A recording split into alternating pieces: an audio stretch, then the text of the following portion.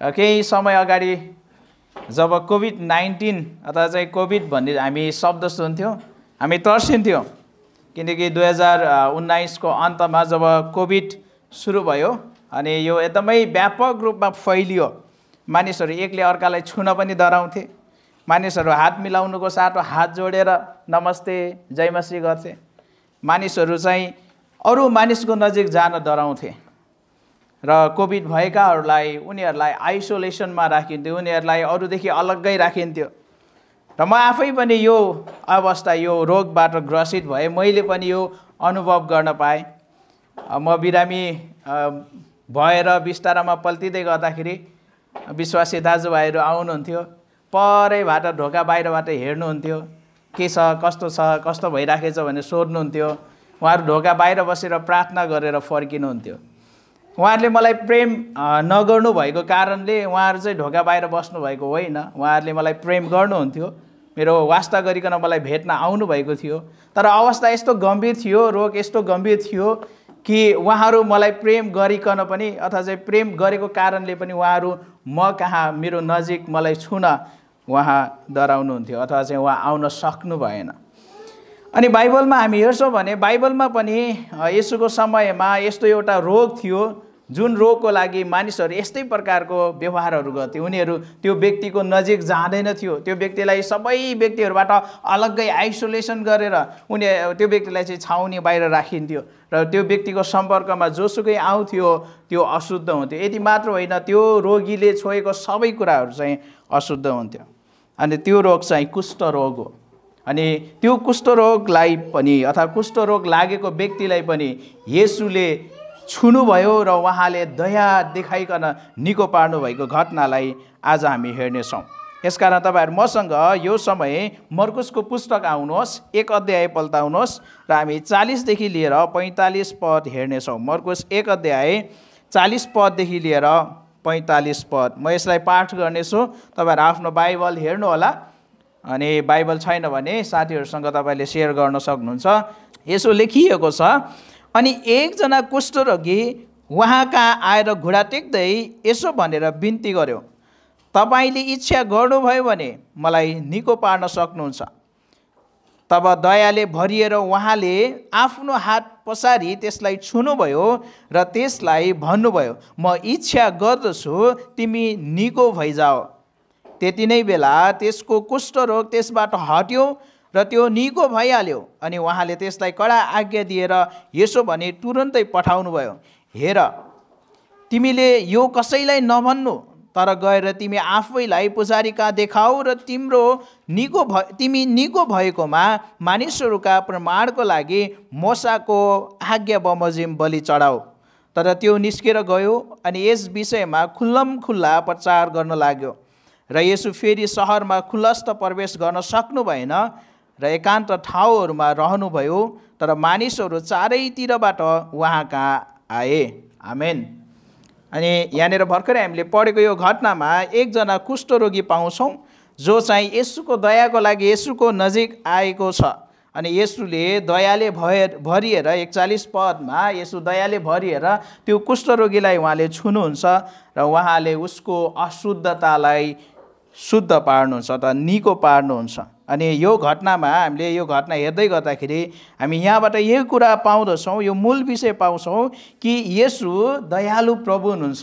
उहाँले तपाईँ र म माथि दया देखाउनुहुन्छ र उहाँ चाहिँ दयालु प्रभु हुनुहुन्छ जसले हाम्रो सबै अशुद्धताबाट हामीलाई शुद्ध पार्नुहुन्छ। यसकारणले आज हामी यही मूल विषयमा रहेर यो वचनखण्डलाई हेर्नेछौँ। येशू दयालु प्रभु हुनुहुन्छ जसले हामीलाई अशुद्धताबाट शुद्ध पार्नुहुन्छ। अनि हामी यो सत्यतामा रहेर आज दुईवटा बुदाहरू अथवा दुईवटा प्रतिक्रियाहरू हामी हेर्नेछौँ। येशूको दयाप्रति तपाईँ र मैले गर्नुपर्ने प्रतिक्रिया अथवा देखाउनु पर्ने प्रतिक्रियाको विषयमा हामी हेर्नेछौँ। अनि तपाईँले बुलेटिनमा हेर्नुभयो भने त्यहाँनिर दुईवटा बुदा पाउनुहुन्छ। पहिलो प्रतिक्रिया चाहिँ येशूको दया पाउन विश्वास साथ उहाँ कहाँ आउनुहोस्। हामी 40 देखि लिएर 42 पदमा यो पाउँदछौँ भने दोस्रो प्रतिक्रिया येशूको दयाको बारेमा अरूलाई बताउनुहोस्। यो हामीले 43 देखि लिएर 45 पदमा पाउँदछौँ।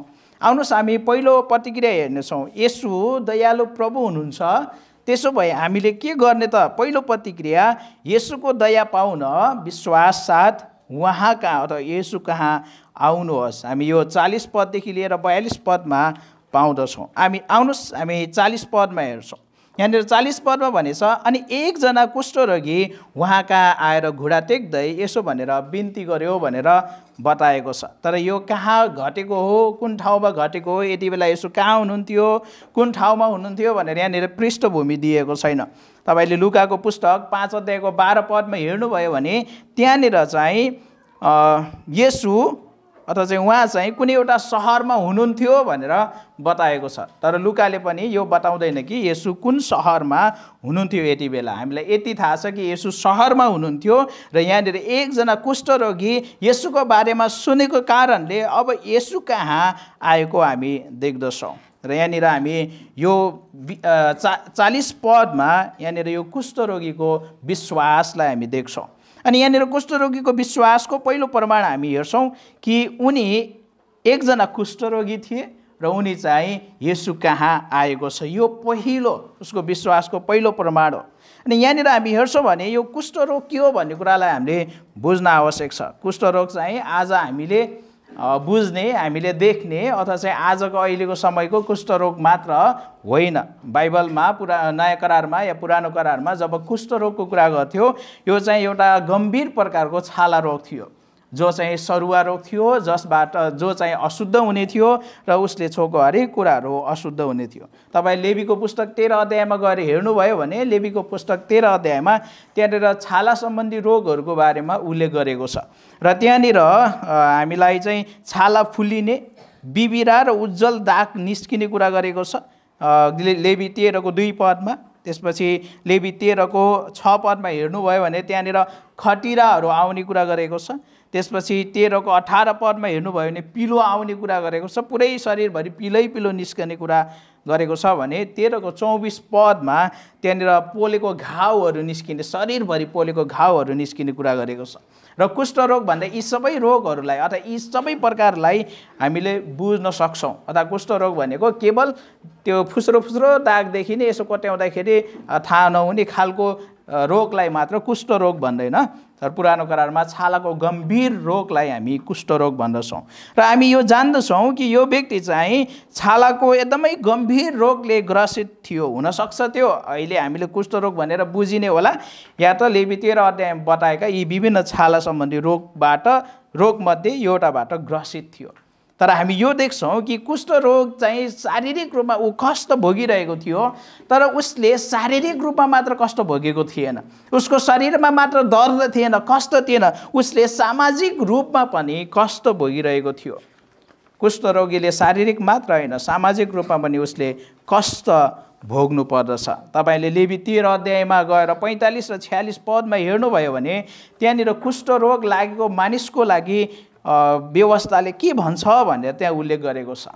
र म तपाईँहरूलाई बताइदिनेछु, तपाईँहरूले पछि गएर आफैले व्यक्तिगत अध्ययन गर्नुहोला। लेवी 13 अध्याय 45 र 46 पदमा त्यहाँनिर चाहिँ यो कुष्ठरोग अथवा यो छालाको जो सरुवा रोग छ, यो लाग्ने मान्छेले के गर्नु पर्थ्यो? उसले च्यातिएको लुगा लगाउनु पर्थ्यो, त्यसको शिरको केसलाई अस्तव्यस्त राख्नु पर्थ्यो, उसले चाहिँ कोर्न पाउँथेन, उसको केसहरूलाई उसले अस्तव्यस्त छोड्नु पर्थ्यो, उसले आफ्नो मुखको पल्लो भागलाई ढाकेर अशुद्ध भनेर कराउनु पर्थ्यो, उसले यसो ढाकेर ऊ हिँड्दाखेरि अशुद्ध भनेर ऊ कराउनु पर्थ्यो। यति मात्र होइन, जहिलेसम्म त्यो रोगले ऊ ग्रसित रहन्थ्यो त्यति बेलासम्म ऊ अशुद्धै रहन्थ्यो, ऊ एक्लै बस्नु पर्थ्यो, ऊ अरू मानिसहरूसँग बस्न पाउँथेन, ऊ छाउनीभन्दा बाहिर उसको डेरा लाग्थ्यो, ऊ अरू मानिसहरूसँग ऊ समूहमा बस्न पाउँदैन थियो, उसलाई अशुद्ध गनेर उसलाई चाहिँ छाउनी बाहिर, उसको परिवार बाहिर, उसको समाज बाहिर उसलाई चाहिँ राखिन्थ्यो।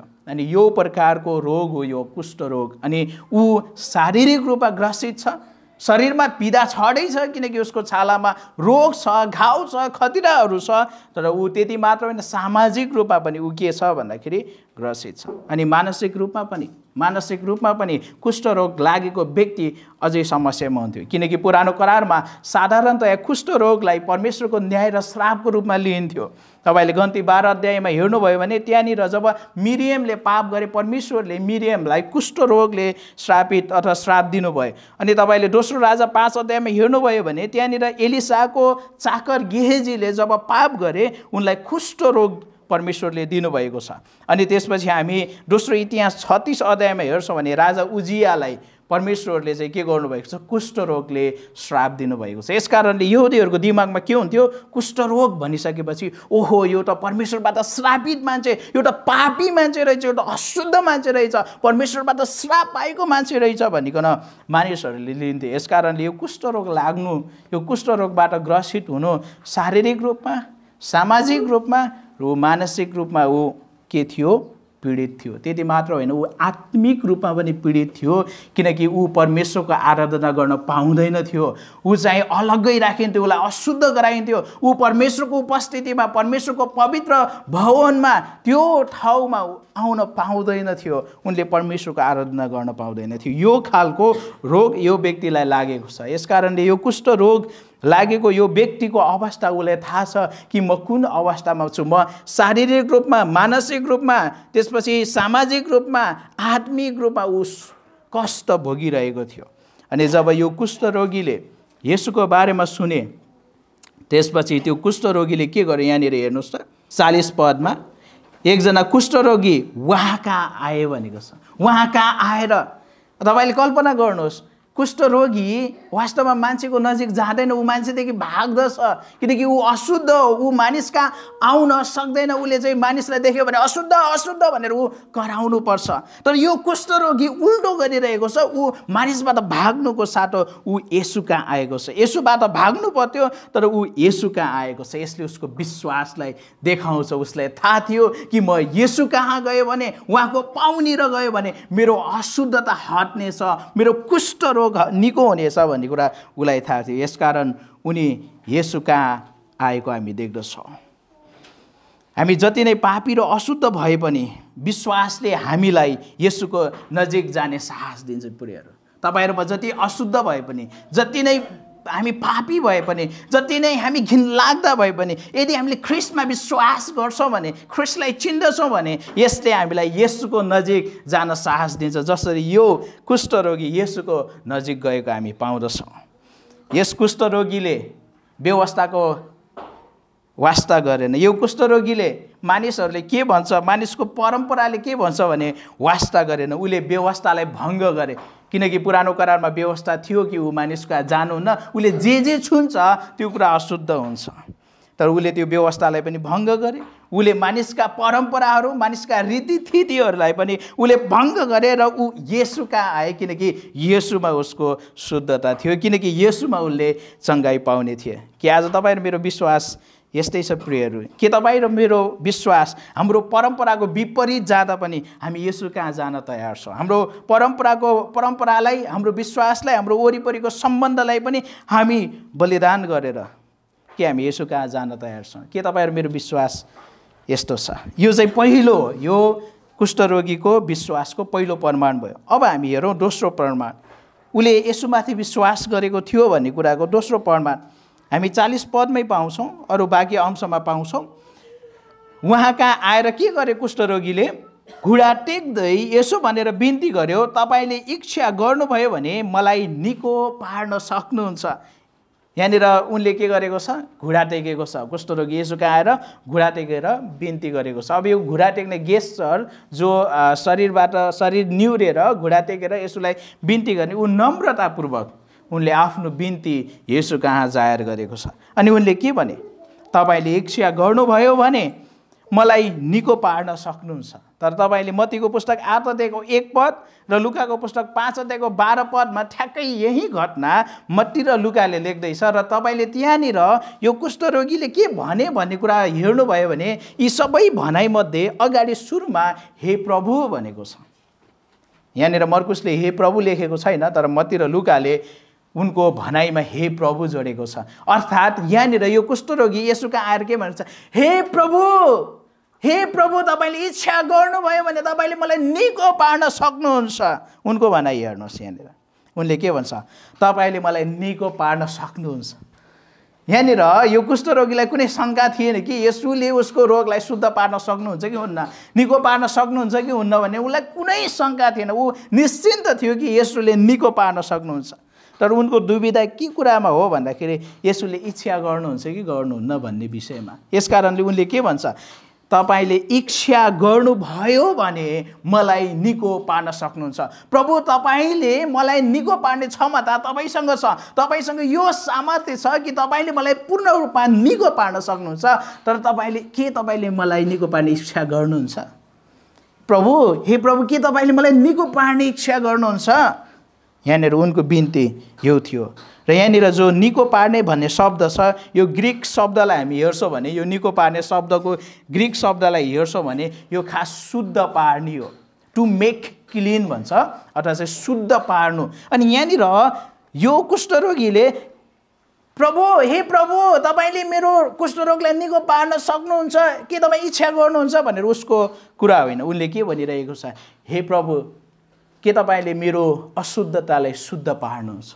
उनलाई थाहा थियो उनको केवल रोग मात्रै होइन, कुष्ठरोग उनको रोग मात्रै होइन, तर कुष्ठरोगको कारणले ऊ अशुद्ध भएको छ, अशुद्ध भएको छ। अरू रोग हामी हेर्छौँ भने अरू रोग लाग्दाखेरि ऊ सोसाइटीभित्र, समाजभित्र बस्न पाउँछ, आफ्नो परिवारभित्र बस्न पाउँछ।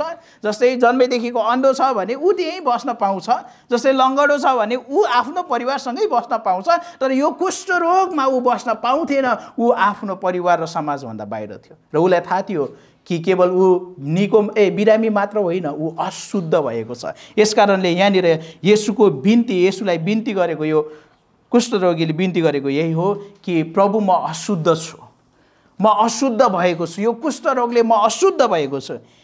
प्रभु, तपाईँले इच्छा गर्नुहुन्छ भने मलाई तपाईँले यो अशुद्धताबाट शुद्ध पार्न सक्नुहुन्छ। यो उनको प्रमाण थियो प्रियहरू, यो उनको विश्वासको प्रमाण थियो। उनले निश्चिन्त रूपमा येशूको सामर्थ्यमाथि विश्वास गर्थे। निश्चिन्त रूपमा उसले यो कुरा विश्वास गर्थे कि येशूले निको पार्न सक्नुहुन्छ। यसकारणले प्रियहरू, हाम्रो बिन्ती यस्तो होइन कि प्रभु तपाईँले निको पार्न सक्नुहुन्छ कि सक्नुहुन्न भन्ने होइन हाम्रो बिन्ती।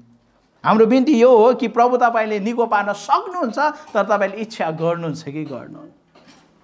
धेरै पटक हाम्रो प्रार्थना के हुन्छ, प्रभु तपाईँले मलाई निको पार्न सक्नुहुन्छ कि सक्नुहुन्न, तपाईँले यो समस्या समाधान गर्न सक्नुहुन्छ कि सक्नुहुन्न, प्रभु तपाईँले मलाई यो गरिदिन सक्नुहुन्छ कि सक्नुहुन्न। होइन, उहाँले सबै कुरा गर्न सक्नुहुन्छ, तर हाम्रो बिन्ती के हो भन्दाखेरि तपाईँले इच्छा गर्नुहुन्छ कि गर्नु।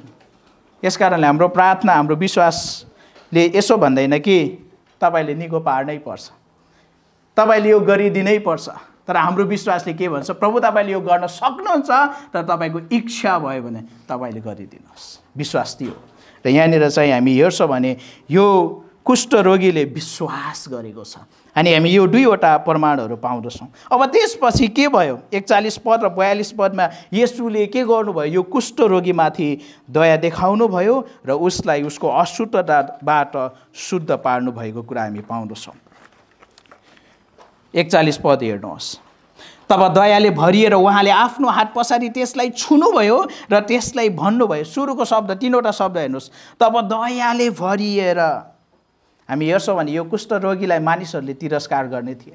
यो कुष्ठरोगीको नजिक कोही पनि जाने थिएन। मानिसहरूले घृणा गर्ने थियो कुष्ठरोगीलाई, किनकि उसको कुष्ठरोगको अशुद्धतामा ऊ हुन्थ्यो। तर येशूले घृणा गर्नुको साथ हो, येशूले तिरस्कार गर्नुको साथ हो, त्यसको विपरीत येशूले दया देखाउनु भयो। उहाँ दयाले भरिनु भयो।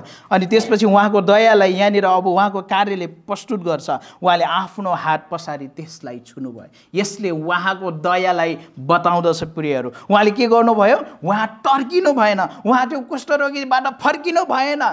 अरू मानिसहरू जस्तै कुष्ठरोगी आउँदा, अशुद्ध आउँदाखेरि म पनि अशुद्ध हुन्छु भनेर उहाँ भाग्नु भएन, तर उहाँ त्यही कुष्ठरोगीतर्फ फर्किनु भयो र उसलाई उहाँले छुनुभयो। येशूले केवल बोलेर निको पार्न सक्नुहुन्थ्यो प्रियहरू। येशूले एक शब्दमा तेरो कुष्ठरोग तबाट दूर होइजा भन्यो भने उहाँले निको पार्न सक्नुहुन्थ्यो। उहाँ एक शब्दले निको पार्न सक्ने, आफ्नो वचनले निको पार्न सक्ने, देख्दै नदेखेको बिरामीलाई पनि उहाँले आफ्नो वचनले निको पार्न सक्नुहुने प्रभुले किन छुनुभयो यो व्यक्तिलाई, किन यो कुष्ठरोगीलाई छुनुभयो?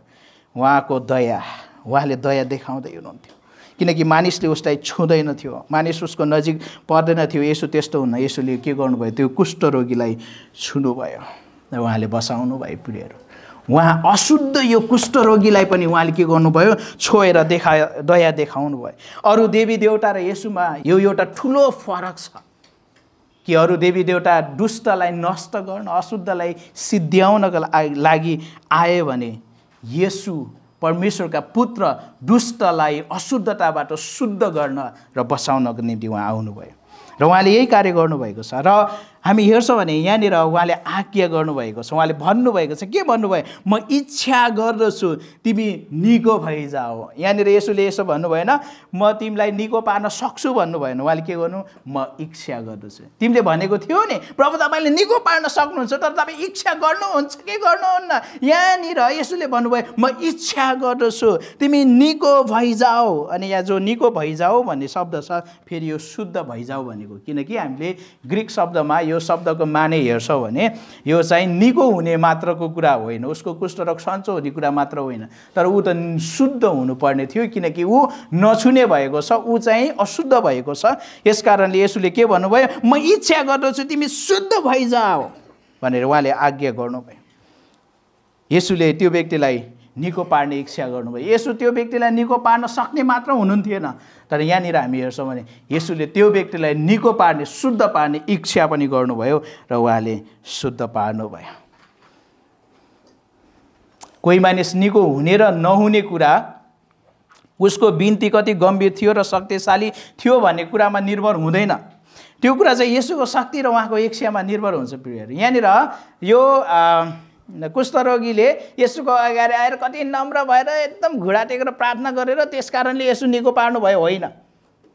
उसले त्यो आफ्नो नम्रतामा उसले गरेको छ, तर त्यहाँनिर यो सत्यता हामी देख्छौँ कि येशूको इच्छाले मात्र मानिसहरू निको हुन्छ, येशूको इच्छाले मात्र यी सबै कुराहरू हुँदछ। यस कारणले प्रियहरू, तपाईँ र मेरो प्रार्थनाको शक्तिले हामी निको हुने होइन, तर येशूको शक्ति र उहाँको इच्छाले गर्दा तपाईँ र म निको हुने हो।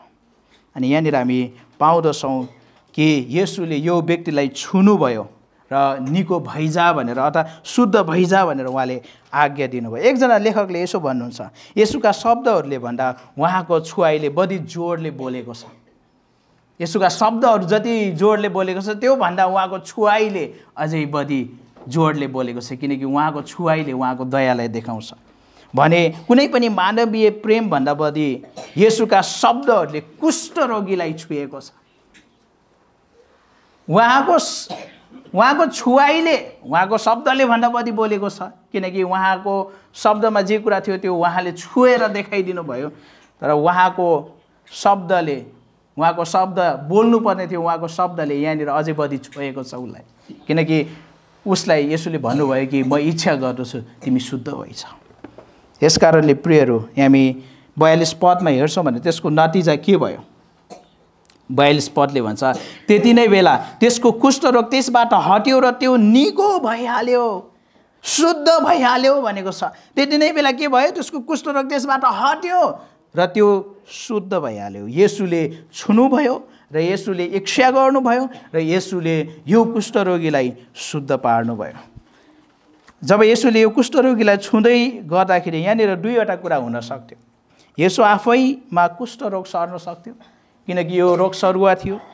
अर्को कुरा, येशूले त्यो व्यक्तिलाई छुँदै गर्दाखेरि येशू अशुद्ध बन्नुहुन्थ्यो, किनकि त्यो व्यक्तिलाई कसैले छोयो र त्यो व्यक्तिले अरू कुनै कुरा छोयो भने त्यो सबै कुरा के हुन्छ, अशुद्ध हुन्छ। तर जब येशूले छुनुभयो नि त्यो व्यक्तिलाई उल्टो भयो, येशूलाई कुष्ठरोग पनि सरेन, येशू अशुद्ध पनि बन्नु भएन, उल्टो त्यो कुष्ठरोगीको अशुद्धता उबाट हटिगयो। यसकारण येशू यति शुद्ध र पवित्र हुनुहुन्छ कि हाम्रो अशुद्धतालाई उहाँले छुँदाखेरि उहाँ अशुद्ध बन्नुहुन्न, तर उहाँको शुद्धताले हामीलाई छुँदाखेरि हाम्रो अशुद्धता पूर्ण रूपमा शुद्धतामा परिणत हुन्छ। यसकारण येशू यो व्यक्ति कहाँ जानुभयो र उहाँले छुनुभयो। अरू मान्छेले किन छुन सकेन, किनकि अरू मान्छेलाई कुष्ठरोग सर्थ्यो र उसले निको पनि पार्न सक्दैन थियो, ऊ आफै अपवित्र हुन्थ्यो। येशूले यो मान्छेलाई छुनुभयो किनकि यो मान्छेलाई येशूले निको पार्न सक्नुहुन्थ्यो र यो मान्छेलाई छुँदा येशू अपवित्र बन्नुहुन्थेन, तर येशूको पवित्रताले यो मान्छे शुद्ध बन्थ्यो। अनि यही कुरा भएको छ प्रियहरू। अनि यहाँनिर चाहिँ यो व्यक्ति शुद्ध भएको छ। यसो अशुद्ध बन्नु भएन, तर यहाँ यो व्यक्ति शुद्ध बनेको छ।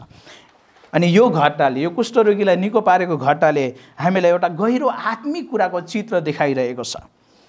यसले चाहिँ कसरी अशुद्ध मानिसलाई येशूले शुद्ध पार्नुभयो भन्ने कुराको चित्र हामी पाउँदछौँ। किनकि यहाँनिर मैले भने निको पार्ने शब्द जो क्रियापद छ त्यसले निको पार्ने कुरा बताएको होइन, त्यसले शुद्ध पार्ने कुरा बताउँदछ। ग्रीक शब्दले शुद्ध पार्ने भनेर अर्थ दिन्छ। 40 पदमा जब उसले बिन्ती गर्यो कि मलाई निको पार्न सक्नुहुन्छ, उसले मलाई शुद्ध पार्न सक्नुहुन्छ भनेको। अनि 41 पदमा जब येशूले शुद्ध भइजाऊ भनेर आज्ञा गर्नुभयो, ग्रीकमा चाहिँ उहाँले निको भइजाऊ भनेर आज्ञा गर्नुभयो, ग्रीकमा चाहिँ उहाँले शुद्ध भइजाऊ भनेर आज्ञा गर्नुभएको। 42 पदमा जब निको भइहाल्यो भनेर भनेको छ, त्यहाँनिर ग्रीकमा चाहिँ शुद्ध भइहाल्यो भन्ने अर्थ हो। अनि त्यसपछि तपाईँले फेरि 44 पदमा पाउनुहुन्छ।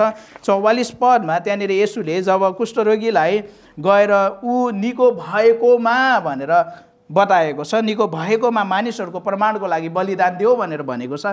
त्यहाँनिर निको भएकोमा होइन, शुद्ध भएकोमा तिमी गएर के गर, बलिदान गर भनेर यहाँनिर बताइरहेको छ। यसले हामीलाई के बताउँछ भन्दाखेरि तपाईँ र म कसरी पापी मानिस, हामी परमेश्वरको विरुद्धमा पाप गरेको कारण कसरी हामी अशुद्ध थियौँ र परमेश्वर, पवित्र परमेश्वर जो पुत्र येशू यो संसारमा आएर तपाईँ र मलाई शुद्ध पार्नुभयो भन्ने कुरा बताउँछ। कुष्ठरोगीको दुईवटा कुराहरूलाई जब तपाईँले याद गर्नुभयो भने यो कथालाई, यो घटनालाई अझै बुझ्न सहायता गर्छ। जब कुष्ठरोग लाग्थ्यो ऊ अशुद्ध हुन्थ्यो र ऊ छाउनी बाहिर बस्नु पर्थ्यो, किनकि छाउनीभित्र परमेश्वरको उपस्थिति हुन्थ्यो, इजरायलको बिचमा परमेश्वरको उपस्थिति हुन्थ्यो। यसकारण ऊ इजरायलीहरूको बिचमा बस्न पाउँथेन, ऊ बाहिर, छाउनीभन्दा बाहिर बस्नु पर्थ्यो। उत्पत्तिको पुस्तकमा जब तपाईँले आदम र हव्वाले पाप गरेको घटनालाई हेर्नुभयो भने ठिक यही कुरा भएको छ। जब उनीहरूले पाप गरे, आदम र हव्वाले फल खाए, उनीहरू अशुद्ध भए। यति मात्र होइन, उनीहरू परमेश्वरको उपस्थिति रहेको त्यो अदनको बगैँचाबाट उनीहरू निकालिए, किनकि उनीहरू अपवित्र भए र उनीहरू परमेश्वरको उपस्थितिबाट निकालिएको छ। अनि प्रियहरू, त्यो तपाईँ र म पनि त्यस्तै भएका छौँ। तपाईँ र म पनि परमेश्वरको विरुद्धमा पाप गरेर आदम र हव्वासँगै हामी पनि अशुद्ध भएका छौँ, हामी दूषित भएका छौँ। यति मात्र होइन, दूषित र अशुद्ध मात्र होइन, दूषित र अशुद्ध भएको कारण पवित्र परमेश्वरको उपस्थितिमा हामी रहन सकेनौँ। हामी उहाँको उपस्थितिबाट निकालिएका छौँ, हामी उहाँको उपस्थितिबाट टाढा लगिएका छौँ। तर पुरानो करारले हामीलाई बताउँछ कि त्यो अशुद्धतालाई हटाउन त्यहाँनिर बलिदानको प्रबन्ध दिएको छ। तपाईँले लेवीको पुस्तक 14 अध्यायमा त्यहाँ पढ्नुभयो भने त्यो अशुद्धतालाई हटाउनको लागि बलिदान दिनु पर्थ्यो र आज त्यो बलिदान ख्रीष्ट येशूले कल्भरीको क्रुसमा दिनुभएको छ। र त्यो बलिदानको कारण, उहाँको पवित्र रगतको कारण तपाईँ र म अशुद्ध मानिसहरू अब हामी शुद्ध हुन सक्छौँ। येशूले तपाईँ र मलाई पापको अशुद्धताबाट उहाँले पूर्ण रूपमा आफ्नो बलिदानद्वारा, उहाँको रगतद्वारा उहाँले हामीलाई पूर्ण रूपमा शुद्ध पार्नुभएको छ। क्रिस्चियनहरू, विश्वासीहरू, के तपाईँ येशूबाट पाउनुभएको यो दयाको लागि धन्यवादी हुनुहुन्छ?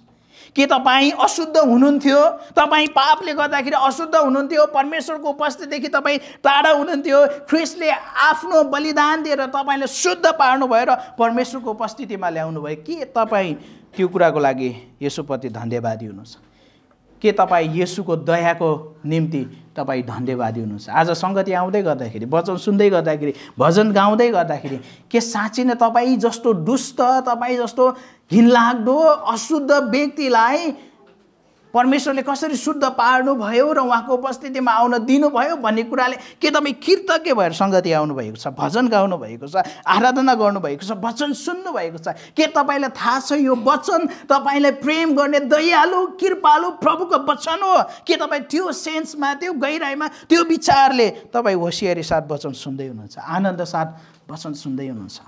के तपाईँ येशूको दयाले तपाईँ धन्यवादी बन्नुभएको छ? यदि बन्नुभएको छ भने तपाईँ सङ्गतिमा आनन्दपूर्ण आउनुहुन्छ। गीत गाउँदाखेरि तपाईँ धन्यवादीले भरिएर गीत गाउनुहुन्छ, वचन सुन्दाखेरि तपाईँ धन्यवादीले भरिएर सुन्नुहुन्छ, किनकि तपाईँलाई थाहा छ कि यो वचन कुनै मानिसको होइन, कुनै वक्ताको होइन, यो त मलाई प्रेम गर्नु, मलाई शुद्ध पार्नु हुने, मलाई सबै अशुद्धताबाट मलाई पखालेर परमेश्वरको उपस्थितिमा ल्याउनु हुने ख्रीष्टको वचन हो। के तपाईँ आज यो दयाको लागि धन्यवादी हुनुहुन्छ? के तपाईसँग यो कुष्ठरोगीको जस्तो विश्वास छ? के तपाईँ यो कुष्ठरोगीको जस्तो विश्वास ख्रीष्टमा राख्नुभएको छ? अनि यो कुष्ठरोगीको विश्वासले उसलाई येशूदेखि टाढा भाग्ने बनाएन, येशू कहाँ भाग्ने बनायो। के आज तपाईँहरू विश्वास नगर्नेहरू यो कुष्ठरोगीले जस्तो पश्चाताप गरेर विश्वास गरेर येशूको नजिक भाग्दै हुनुहुन्छ? के येशूको नजिक आउन तपाईँ तयार हुनुहुन्छ? साँच्चै नै तपाईँसँग विश्वास छ भने तपाईँ चर्चबाट भाग्नुहुन्न, तपाईँ ख्रीष्टको वचनबाट भाग्नुहुन्न। तपाईँसँग विश्वास छ भने तपाईँ येशूको कुरा सुन्ने कुरादेखि भाग्नुहुन्न, तर तपाईँ येशूतर्फ आउनुहुन्छ, येशूको नजिक आउनुहुन्छ र येशूसँग बिन्ती गर्नुहुन्छ कि प्रभु तपाईँले मेरो यो अशुद्धता मबाट हटाउनुहोस्। यदि साँच्चै नै तपाईँ अझै पनि तपाईसँग त्यो पापको अशुद्धता छ र तपाईँको अशुद्धता हटेको छैन भने पहिलो यूहन्ना 1:9 यूहन्नाले तपाईँ र मलाई यो आशा दिन्छ। उनले भन्छन्, यदि हामीले आफ्ना पापहरू स्वीकार गर्यौँ भने उहाँले हाम्रा पाप क्षमा गर्नुहुन्छ, यति मात्र होइन पछाडि र सबै अधर्मबाट हामीलाई शुद्ध पार्नुहुन्छ, किनकि उहाँ विश्वासयोग्य र धर्मी हुनुहुन्छ।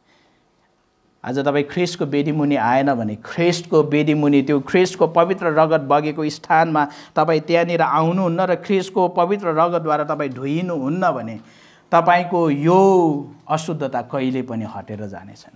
त्यो अशुद्धता हटाउन कोही पनि सक्षम छैन। यो कुष्ठरोगीलाई निको पार्न कोही पनि सक्षम थिएन। हरेक मान्छे जब यो कुष्ठरोगीलाई देख्थ्यो उनीहरू त्योबाट टर्केर भाग्थ्यो, तर केवल येशू उसको नजिकमा आउनुभयो र येशूले के गर्नुभयो? उसलाई निको पार्नुभयो। आज तपाईँहरू मेरो पापको अशुद्धता, पाप र दुष्टता हटाउने एक मात्र प्रभु हुनुहुन्छ, त्यो दयालु प्रभु हुनुहुन्छ। उहाँ कहाँ के तपाईँ आउन तयार हुनुहुन्छ? उहाँ दयालु हुनुहुन्छ प्रियहरू, यो उहाँको दया हो प्रियहरू। तपाईँहरू म नरकमा जान योग्यका छौँ, उहाँले यो दया देखाउनु जरुरी छैन। हामीलाई न्याय गरेर उहाँले नरकमा पठाउन सक्नुहुन्छ, तर उहाँ दयालु हुनुहुन्छ। उहाँले त्यो अशुद्धताबाट हामीलाई शुद्ध पार्न चाहन्छ, उहाँले त्यो अशुद्धताबाट हामीलाई शुद्ध पारेर परमेश्वरको उपस्थितिमा राख्न चाहनुहुन्छ। के तपाईँ त्यो चाह गर्नुहुन्छ बस्नको लागि? यदि तपाईँले यो चाह गर्नुहुन्न भने प्रियहरू, संसारमा तपाईँले जति ठुलै चाह राख्नुहोस्, त्यो चाह पुरा गर्नुहोस्, एक दिन तपाईँ सधैँको लागि नरकमा हुनुहुनेछ। र त्यो ठाउँमा जति नै तपाईँले चाह गरे पनि त्यो ठाउँबाट तपाईँ बाहिर आउन सक्नुहुन्न। यस कारणले आज ख्रीष्टलाई विश्वास नगर्नेहरू, अझै तपाईँको पापबाट शुद्धता नपाएकाहरू ख्रीष्ट कहाँ आउनुहोस्। शुद्ध हुने त्यो जिउँदो रगत बगिरहेको छ, शुद्ध हुने त्यो जिउँदो पानी उहाँबाट बगिरहेको छ। उहाँ कहाँ आउनुहोस्, उहाँमा धोइनुहोस्, पखालिनुहोस् र तपाईँ शुद्ध भएर ख्रीष्ट येशू र परमेश्वरसँगको सम्बन्धमा आउनुहोस्। यो पहिलो कुरा थियो। पहिलो कुरा, येशू दयालु प्रभु हुनुहुन्छ जसले तपाईँ र मलाई शुद्ध पार्न सक्नुहुन्छ भने पहिलो प्रतिक्रिया के थियो? हामी विश्वास साथ उहाँ कहाँ आउनुपर्छ त आउनुहोस्। दोस्रो प्रतिक्रिया, येशूको दयाको बारेमा अरूलाई बताउनुहोस्। दोस्रो तपाईँ र मैले गर्ने, येशूको दयालाई हामी चिन्यौँ, येशूको दयाबाट हामी बच्यौँ, येशूको दयाको कारण हामी शुद्ध भएका छौँ, येशूको दयाको कारण आज परमेश्वरको उपस्थितिमा हामी आउन सकेका छौँ भने अब तपाईँ र मैले के गर्ने? दोस्रो कुरा, येशूको दयाको बारेमा अरूलाई बताउनुहोस्। हामी 43 पददेखि लिएर 45 पदसम्म यो कुरा पाउँदछौँ। यहाँनिर 43 र 44 पदमा हेर्नुभयो भने 43 र 44 पदमा येशूले यो कुष्ठरोगीलाई यहाँ कडा आज्ञा दिनुभएको छ। उसलाई चाहिँ कसैलाई यसको बारेमा नभन्न, तर गएर आफैले पुजारी कहाँ देखाएर ऊ शुद्ध पारिएको हो भन्ने कुराको प्रमाण सर्टिफिकेट लिनको लागि येशूले यहाँनिर भन्नुभएको हामी पाउँदछौँ। जब यहाँनिर येशूले भन्नुभयो कसैलाई नभन्नु, यो ग्रिकमा चाहिँ यसलाई डबल नेगेसन भन्छ। डबल नेगेसनको मतलब चाहिँ दुईवटा नकारात्मक शब्दहरू यहाँनिर एकसाथ राखिएको छ, अथवा चाहिँ यसको अर्थ चाहिँ कसैलाई केही पनि नभन्नु भनेर यहाँनिर येशूले भन्नुभएको छ। र यो गम्भीर आज्ञा थियो। येशूले के गर्नुभयो? कसैलाई पनि यो कुरा नभन्नु। किन येशूले यसो भन्नुभयो? किन येशूले यसो आज्ञा गर्नुभयो? किनकि येशूलाई थाहा थियो कि यो खबरले मानिसहरू उहाँ कहाँ आउनेछन् र भिडले फेरि उहाँलाई खुल्लमखुल्ला प्रचार गर्नदेखि रोक्नेछन्। यो येशूलाई थाहा थियो र येशूले यसो भएको चाहनु भएको थिएन। अनि यहाँनिर 45 पदको अन्ततिर हामी हेर्छौँ भने यो व्यक्तिले जब अनाज्ञाकारी भयो, उसले आज्ञा मानेनन् र गएर के गरे? प्रचार गरिदिए। यहाँनिर त्यही कुरा भएको छ कि मानिसहरू चारैतिरबाट उहाँ कहाँ आएको छ र उहाँ के हुनुभएको छ? फेरि उहाँ खुल्लमखुल्ला प्रचार गर्न सहरभित्र प्रवेश गर्न सक्नुभएको छैन।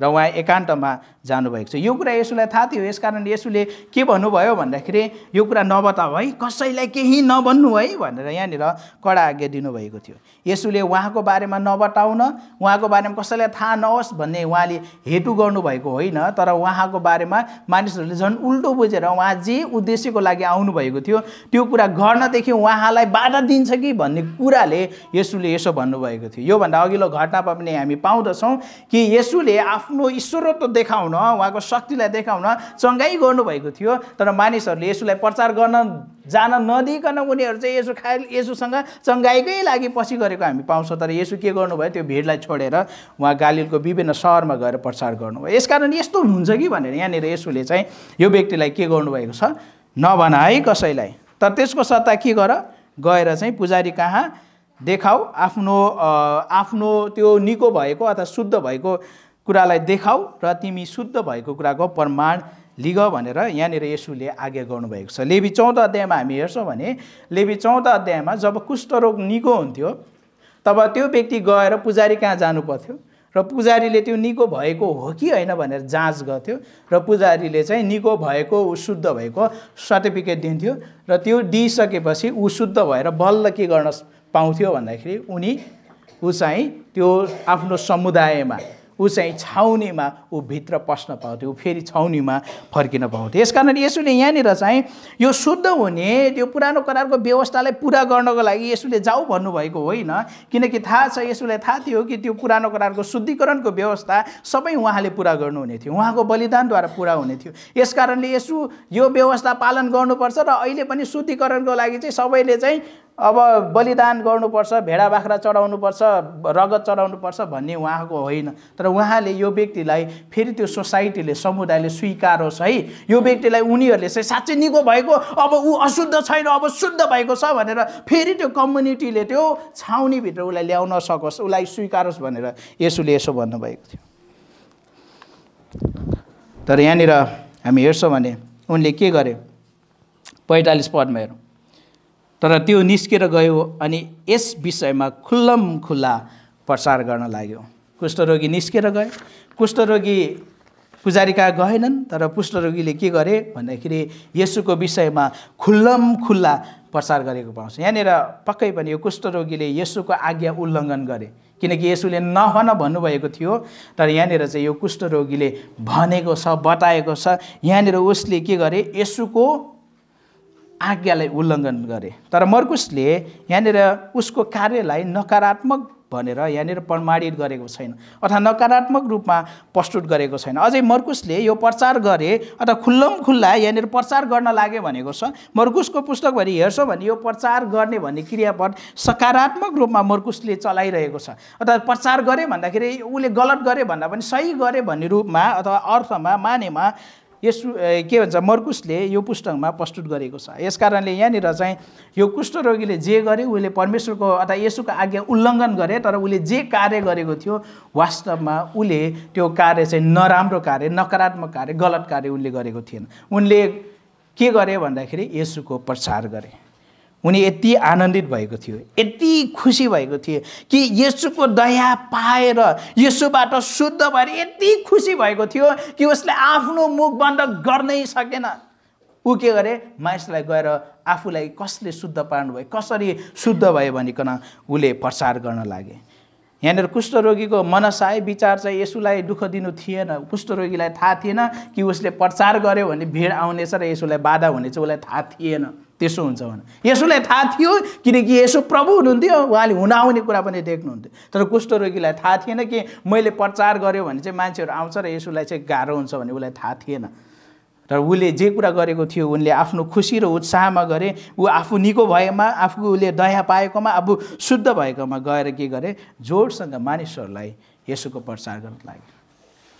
यसकारणले हामी यहाँनिर हेर्दाखेरि झट्ट हेर्दाखेरि उनले येशूको आज्ञा पालन गरेनन् भन्ने कुरा देख्छौँ, तर ऊ खुसी भएर येशूको प्रचार गरेको छ। र हामीलाई मर्कुसले यहाँनिर यो कुरा पनि बताएको छैन पछि गएर ऊ पुजारी कहाँ गयो र सर्टिफिकेट लियो भनेर यहाँनिर मर्कुसले बताएको छैन। त्यो वास्तविक हुनसक्छ। ऊ पछि गएर पुजारी कहाँ गएर आफ्नो शुद्ध भएको कुरा देखाएर सर्टिफिकेट लिएको पनि हुनसक्छ। यदि त्यो कुरा नभएको भए ऊ सोसाइटीमा, ऊ त्यो छाउनीभित्र ऊ प्रवेश गर्न पाउँथेन। तर उनले के गरेको छ पहिला येशूको बारेमा बताएको हामी पाउँदछौँ। अनि त्यसको नतिजा के भयो? 45 पदको अन्तमा येशू फेरि सहरमा खुल्लमखुल्ला प्रवेश गर्न पाउनु भएन, किनकि उहाँको कीर्ति फैलियो, मानिसहरू चारैतिरबाट उहाँ कहाँ आइरहेको थियो। यसकारण उहाँ के गर्नुभयो? एकान्त ठाउँहरूमा रहनुभयो भनेर यहाँनिर बताएको पाउँदछौँ। जब तपाईँ र म माथि कसैले ठुलो गुण लगाउँछ, कसैले ठुलो दया देखाउँछ, तपाईँ के गर्नुहुन्छ? तपाईँले के गर्नुहुन्छ? तपाईँ चुप लाएर बस्नुहुन्छ कि तपाईँले त्यो दयाको बारेमा, त्यो सहायताको बारेमा तपाईँ बोल्नुहोस्? मानिलिउँ तपाईँलाई एउटा एकदमै गम्भीर रोग लागेको छ, एकदम गम्भीर रोग, त्यो रोग निको भयो भने तपाईँ मर्नुहुन्छ। तपाईँ एउटा हस्पिटलमा जानुभयो, त्यहाँनिर एउटा राम्रो डक्टर रहेछ, अनि त्यो डक्टरले तपाईँको रोग निको पार्नुभयो। तपाईँ मर्न लागेको मान्छे, आशा नभएको मान्छे, तपाईँको रोग निको पार्नुभयो भने तपाईँले के गर्नुहुन्छ? के गर्नुहुन्छ? तपाईँ पक्कै पनि अरू मान्छे कहाँ गएर त्यहाँनिर एउटा यस्तो डक्टर छ है, ट्याक्कै निको पार्न सक्छ रोग, म गएको के भयो, मेरो रोग निको भयो। अस्ति हाम्रो आमालाई पनि एकजना हाम्रो गाउँकै ठुलबाले भन्नुभएको रहेछ, म फल्ना ठाउँमा गएको थियो, अनि घुँडा दुखेको, त्यहाँ गएको, सन्चो भयो, तपाईँ पनि जानुहोस्। हामी सामान्यतया त्यो गर्छौँ होइन, जसले हामीले दया देखाउँछौँ। अनि साँच्ची नै येशूले जब तपाईँ र मलाई दया देखाउनु भयो, यति ठुलो दया देखाउनु भयो कि तपाईँ र म अशुद्धताले नाश भएर नरकमा जाने मानिसलाई उहाँले शुद्ध पार्नुभयो, उहाँले पवित्र पार्नुभयो। यो दयालाई तपाईँले बुझ्नुभयो कि तपाईँ चुप रहन सक्नुहुन्छ? तपाईँको शरीरको रोग निको पार्ने डक्टरको बारेमा तपाईँ कुरा गर्नुहुन्छ, तपाईँको शरीरको रोग निको पार्ने हस्पिटलको विषयमा तपाईँ कुरा गर्नुहुन्छ। हुन सक्नु तपाईँको सबै आफन्तीलाई जति भयो भरको तपाईँले त्यही लिएर जानुहुन्छ भने तपाईँमाथि उहाँले गर्नुभएको त्यो महान दयाको निम्ति के तपाईँ चुप रहनुहुन्छ? हामी रहन सक्दैन, हामी बोल्छौँ, हामी भन्छौँ, हामी येशूको दयाको बारेमा मानिसहरूलाई भन्छौँ र येशूले कसरी हामीलाई हाम्रो अशुद्धताबाट शुद्ध पार्न सक्नुहुन्छ भन्ने कुरा उनीहरूलाई हामी बताउँछौँ। प्रियहरू, हामी यहाँनिर हेर्छौँ भने येशूले यो व्यक्तिलाई नबोल्नु नभन्नु भन्दै गर्दाखेरि त्यति बेला यो व्यक्ति येशू सँगसँगै थियो। अनि येशूले उहाँको आफ्नो सेवकाई गर्दै हुनुहुन्थ्यो, उहाँ मर्न जानको लागि बाँकी नै थियो, उहाँले कल्वरीको क्रुसमा आफ्नो जीवन अर्पण गर्न बाँकी नै थियो। येशू सेवकाई गर्दै गर्ने बेलामा येशूले के भन्नुभयो? अहिले चुप लाग है, अहिले चुप लाग, केही नभन्, किनकि तिमीले भन्यौ भने यो कुराले चाहिँ समस्या गर्न सक्छ भनेर येशूले नबोल भन्नुभयो। तर जब उहाँ मर्नुभयो, जब उहाँ क्रुसीकरण हुनुभयो, हामी येशूसँग सेवकाईको समयमा छैनौँ, हामी येशूको पुनरुत्थान र स्वर्गारोहण पछि छौँ। के आज तपाईँ र मलाई येशूले चुप लाग है नभन है भन्नुहुन्छ? होइन, उहाँले के भन्नुभयो? उहाँका उद्देकका कुरा घोषणा गर्नको लागि तपाईँ र मलाई जाति जातिबाट उहाँले निकाल्नु भएको छ, शुद्ध पार्नु भएको छ। प्रियहरू, यो कुष्ठरोगीले नभन् भन्दाखेरि, नबोल भनेर आज्ञा गर्दा पनि उसले गएर उत्साहसँग सुसमाचार घोषणा गर्यो भने आज तपाईँ र मलाई बोल, भन, प्रचार गर भन्दा पनि हामी चुप लाएर बस्छौँ भने हाम्रो विश्वास, हाम्रो उहाँको दयापतिको बुझाइ, उहाँको प्रतिक्रिया के हुन्छ होला? तपाईँ र मलाई येशूले बन्देज लगाउनु भएको छैन। येशूले त हामीलाई के भन्नुभएको छ? जाऊ, प्रचार गर, घोषणा गर, मेरो उद्देकका कामहरू, अहिले गरेका दयाहरू मानिसहरूलाई बताऊ। आज तपाईँ र म बताउनु जरुरी छ, आज तपाईँ र मैले सुनाउन जरुरी छ। यदि तपाईँ र मैले म माथि कति ठुलो दया उहाँले गर्नुभयो भन्ने कुरा बुझ्छौँ भने हामी पक्कै पनि हामी त्यो दया अरूलाई बताउँछौँ। यदि तपाईँ र मैले म कति अशुद्ध थिएँ, म कति पापी थिएँ, म कति नाशवान व्यक्ति थिएँ, नरक जाने व्यक्ति थिएँ, त्यो अवस्थाबाट उहाँले मलाई दया देखाइकन आफ्नो हात पसारेर उहाँ स्वर्गबाट यो पृथ्वीमा ओर्लेर आएर पवित्र जीवन जिएर मेरो लागि कल्वरीको क्रुसमा बलिदान भएर उहाँले मलाई त्यो अशुद्धताबाट निकाल्नु भयो भन्ने कुरा थाहा गर्नुहुन्छ भने तपाईँ माथि कत्रो दया उहाँले देखाउनु भएको थियो, तपाईँ कति नाजुक अवस्थामा हुनुहुन्थ्यो भन्ने कुरा तपाईँलाई थाहा हुन्छ भने, त्यो कुरालाई महसुस गर्नुहुन्छ भने पक्कै पनि तपाईँले माया गर्ने तपाईँको पति, तपाईँले माया गर्ने तपाईँको पत्नी, तपाईँले माया गर्ने तपाईँका छोराछोरीहरू, तपाईँले माया गर्ने तपाईँका इष्टमित्रहरू, तपाईँले माया गर्ने आफ्ना मित्रहरूलाई तपाईँले त्यो अवस्थामा छोड्न सक्नुहुन्न, बिल्कुलै सक्नुहुन्न। तपाईँले यसो भन्न सक्नुहुन्न कि उनीहरू नाश भए भउन्, म त बाँचेँ, तपाईँले भन्न सक्नुहुन्न। तपाईँ त्यो दर्दनाक अवस्थाबाट बस्नुभयो, तपाईँको चाहना के हुन्छ? उनीहरू पनि बाँचुन्, उनीहरू पनि बाँचुन्, उनीहरू पनि त्यो खाडलदेखि, उनीहरू पनि त्यो पापको त्यो दलदलदेखि उनीहरू पनि छुटकारा पाउन्, उद्धार पाउन्, उनीहरू पनि पवित्र हुन् र पवित्र परमेश्वरको अगाडि आउन सकुन्। यो कुरा हामी गर्दछौँ। यसकारण प्रियहरू, यदि साँच्चै तपाईँको पाप क्षमा भएको छ, यदि तपाईँले येशूको दयालाई चाख्नु भएको छ भने यो दयाको स्वाद आफूले पाएर आफैमा नरमाउनुहोस्, यो स्वाद अरूलाई पनि चखाउनुहोस्। प्रियहरू, हामी येशू जस्तो दयालु हुन सक्दैनौँ। यदि येशू जति हामी दयालु हुन सक्दैनौँ, हामीले यी यस्ता अशुद्ध मानिसहरूलाई, येशूको क्रोधमुनि भएका, परमेश्वरको क्रोधमुनि भएका मानिसहरूलाई हामीले उनीहरूलाई निकालेर हामीले शुद्ध पार्न सक्दैनौँ। तर प्रिय, हामी यो गर्न सक्छौँ कि शुद्ध पार्नु हुने येशू कहाँ हामीले त्यो व्यक्तिलाई ल्याउन सक्छौँ, शुद्ध पार्ने येशूतर्फ हामीले देखाउन सक्छौँ। तपाईँ र मैले त्यो व्यक्तिलाई शुद्ध पार्न सक्दैनौँ, तर शुद्ध पार्नु हुने येशूतर्फ हामीले देखाउन सक्छौँ, येशूको बारेमा बताउन सक्छौँ। त्यो शुद्ध पार्ने मूलतर्फ, त्यो दयाको मूलतर्फ हामीले उनीहरूलाई डोर्याउन सक्छौँ। यो हो प्रियहरू, जब हामी उहाँको दयालाई बुझ्छौँ, त्यो भावना तपाईँ र मबाट भित्रबाट बगेर आउनुपर्छ। यसकारण मौका पाएको हरेक अवसरहरू नछोड्नुहोस्। खालि मौका पाएको बेला होइन, तपाईँले मौका खोज्नुहोस्, मौका सिर्जना गर्नुहोस्। उनीहरूलाई येशूको बारेमा भन्ने मौका कहिले मौका पाउला र मैले भन्छु होइन, तपाईँले त्यो मौका सिर्जना गर्नुहोस्। कुराकानी गर्दै गर्दाखेरि जब केही विषयहरू आउँछ त्यसलाई येशू कहाँ जोड्नुहोस्, येशूको बारेमा बताउनुहोस्, उनीहरूलाई येशूको दया देखाउनुहोस्। प्रियहरू, हाम्रो दोस्रो प्रतिक्रिया, येशू दयालु प्रभु हुनुहुन्छ जसले तपाईँ र मेरो सबै अशुद्धताबाट शुद्ध पार्न सक्नुहुन्छ।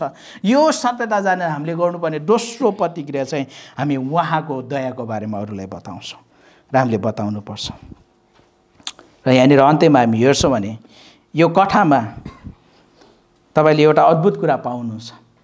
जब यो कथा सुरु हुँदै थियो, यहाँनिर कुष्ठरोगीको यो घटना सुरु हुँदै थियो, यो कथा सुरु हुने बेलामा यहाँनिर कुष्ठरोगी चाहिँ समुदाय बाहिर छ, येशू समुदायमा हुनुहुन्छ, समुदायसँग हुनुहुन्छ। कुष्ठरोगी अशुद्धताको कारणले बाहिर छ।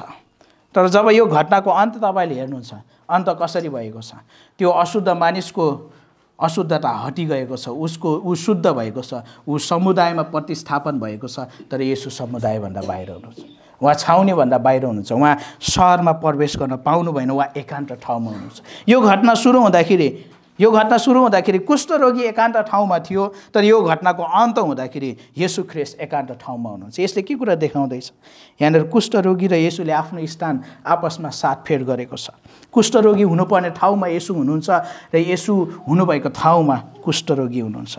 प्रियहरू, यो कल्भरीको क्रुसमा यो प्रष्ट चित्र देखिन्छ कि हामी हुनुपर्ने ठाउँमा ख्रीष्ट हुनुभयो र ख्रीष्ट हुनुभएको ठाउँमा हामी आज छौँ। अर्थात् तपाईँ र म हुनुपर्ने क्रुसमा, त्यो अशुद्ध ठाउँमा, त्यो क्रोधको ठाउँमा, त्यो न्यायको ठाउँमा उहाँ चढ्नुभयो तपाईँ र मलाई बचाउनको लागि, तपाईँ र मलाई शुद्ध पार्नको लागि। के आज तपाईँ यसमा विश्वास गर्नुहुन्छ? के तपाईँ आज यो कुरामा आनन्दित हुनुहुन्छ? के तपाईँले विश्वास गर्नुहुन्छ कि तपाईँको अशुद्धताबाट ख्रीष्टले तपाईँलाई शुद्ध पार्न सक्नुहुन्छ? र आज म तपाईँहरूलाई गम्भीर प्रश्न गर्न चाहन्छु, के तपाईँको हृदय येशूद्वारा शुद्ध पारिएको छ? के तपाईँको मन शुद्ध पार्नलाई तपाईँ येशू कहाँ आउनुभएको छ? के तपाईँको मन येशूको रगतले शुद्ध भएको छ? यदि छैन भने प्रियहरू, यदि छैन भने यसै 1:18 पद पल्टाउनुहोस्। त्यहाँनिर परमेश्वरले के भन्नुहुन्छ? तपाईँहरू मसँग पल्टाउनुहोस्। यसै 1:18 पद। परमप्रभु भन्नुहुन्छ, अब आऊ हामी सँगसँगै बसेर आफ्ना कुराको छलफल गरौँ। तिमीहरूका पापहरू सिन्दुरे रङका भए तापनि ती हिउँ जस्तै सेता हुनेछन्, गाढा राता रङका भए तापनि ती ऊन जस्तै हुनेछन्। प्रियहरू, यो आवाज तपाईँ र मैले सुन्न जरुरी छ। यदि आज तपाईँ शुद्ध हुनुभएको छैन, अझै पनि पापको पश्चाताप गरेर ख्रीष्टमा विश्वासात आउनुभएको छैन भने आज यो आवाजलाई सुन्नुहोस्। परमप्रभु परमेश्वरले तपाईँलाई बोलाउनुहुन्छ, आऊ हामी बसेर छलफल गरौँ। तिमीहरूको रङ सिन्दुरे रङका भए पनि के हुनेछ? ती हिउँ जस्तै सेता हुनेछन्, गाढा रङका भए पनि ती के हुनेछन्? ऊन जस्तै हुनेछन्। र तपाईँ शुद्ध बन्नुहुन्छ। यदि तपाईँ शुद्ध हुन चाहनुहुन्छ भने तपाईँ ख्रीष्ट कहाँ आउनुहोस्। आमेन।